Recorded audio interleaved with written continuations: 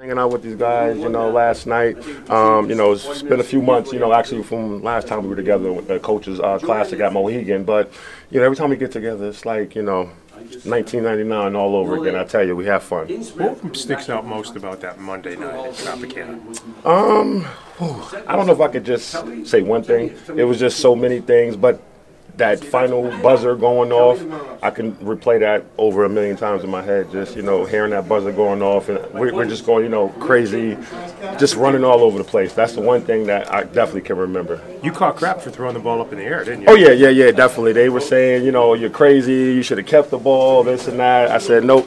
I got my memories, so I don't need the ball.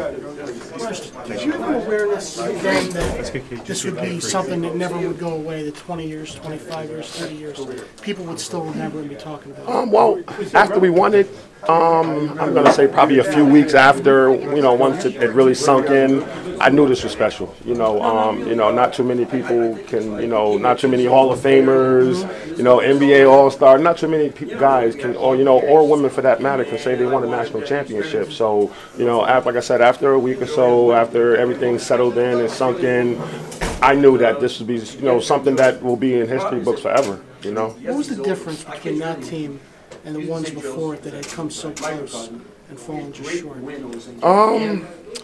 To be honest, it was just, it was our time.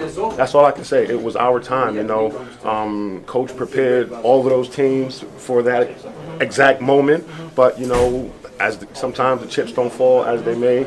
And that 99 team, it was our year, it was our time, and, as they say, when things are written, it's set in stone,